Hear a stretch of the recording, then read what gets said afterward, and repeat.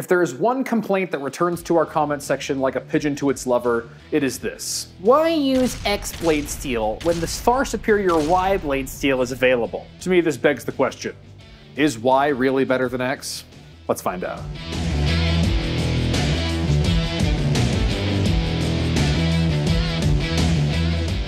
The world produces hundreds of millions of tons of steel every year, and only a small fraction of a percent ends up in knives. Cars, buildings, roads, and almost every other fixture of modern life depends on steel to keep it all running, and they need a lot of it. Now, if you think knife people are persnickety about steel alloys, you should meet a general contractor. You see, knives and buildings share a problem. Steel is full of trade-offs, and you must choose which traits you're willing to sacrifice in order to optimize others. On knives, choosing poorly can mean rolled edges and broken tips. On buildings, choosing poorly can mean catastrophic failure and the loss of thousands of lives. Both must choose carefully. The American Iron and Steel Institute would love to give contractors a one-size-fits-all steel alloy for every application, and I would love to give you one, but to do so would be at best dishonest and at worst, dangerous.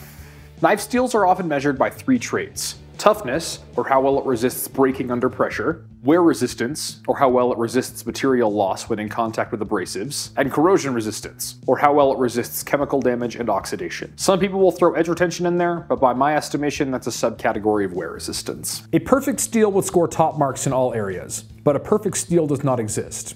Instead, you must choose which attributes you want to maximize. Let's suppose you say, I just want a knife that positively will not break no matter what I do. I don't care about corrosion resistance or edge retention. Well, I have an answer for you. If you get a knife made out of A514, it will hold any amount of pressure that you can give it and more. Its day job is holding up buildings in earthquake-prone areas. You want maximum corrosion resistance? Alloys of 316 are used on ship propellers, with constant exposure to both salt water and air. You want maximum wear resistance? AR500 is the gold standard steel for ballistic applications, taking thousands of direct hits from bullets while barely scratching.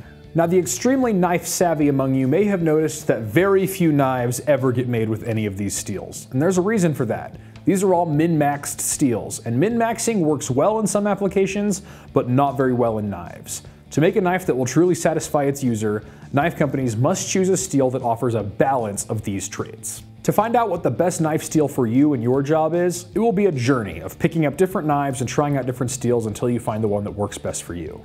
But something tells me that just saying, it depends, buy a bunch of knives and find out what steel is best for you is not the answer you came looking for. So, with the aforementioned caveat that this is a very complicated subject and there is no such thing as one best blade steel, here are some of my recommendations for you.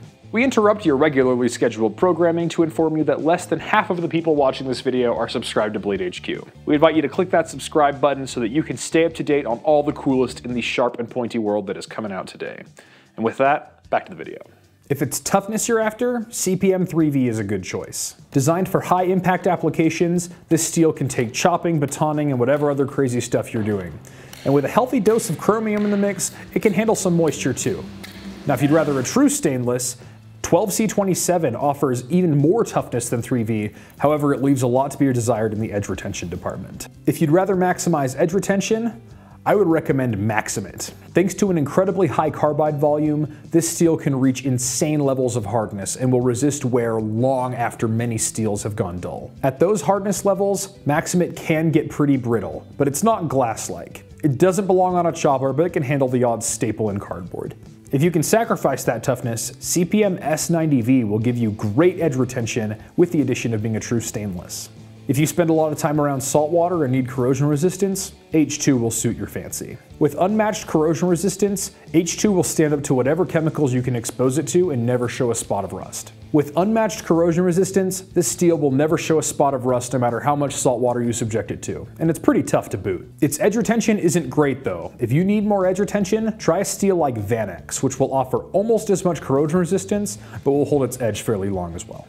And if you want something that has respectable marks in all categories, CPM MagnaCut is the elephant in the room. It offers solid edge retention, solid corrosion resistance, and solid toughness all in one package. However, even Dr. Laren Thomas, the metallurgist who cooked it up in the first place, would be the first to tell you that there are steels that will outperform MagnaCut in certain areas. Now don't forget, the steels we just talked about are all great, but none of them is the best. And even the cheap steels that some of you don't like will outperform them in some areas. The world of knife steel is large and ever growing. And if you want to find the perfect knife steel for you, you don't have to be a professional metallurgist. All it'll take is a little bit of experimentation to find out what works for you and your lifestyle.